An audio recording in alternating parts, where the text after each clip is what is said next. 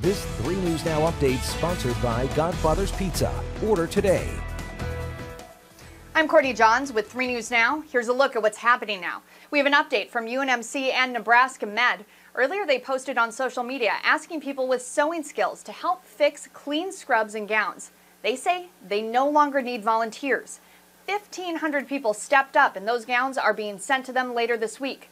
The volunteers will be fixing gowns, scrub pants, and shirts with broken or knotted drawstrings. And a procedure developed by a team at Nebraska Medicine may be able to help people across the country. The team, led by Dr. John Lowe, is using ultraviolet light towers to decontaminate a high number of masks.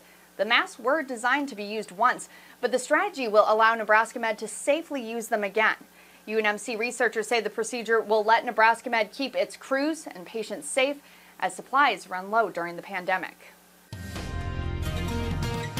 And on 3 News Now, meteorologist Mark Stitz. We'll keep it cloudy through the rest of the day, but warmer than the weekend, topping out near 54 this afternoon. And most of us are dry from here on out, but still a few sprinkles for us to dodge. Overnight tonight, we get a little bit breezy, keeping us mild though. We only drop to 42 for your Tuesday morning, and scattered rain showers also move in for Tuesday morning, but the bulk of that rain is going to stay along and south of I-80.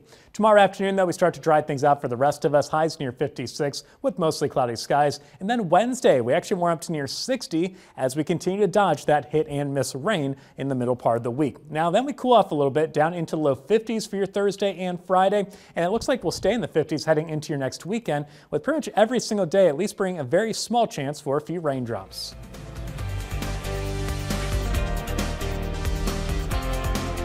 Stuck at home?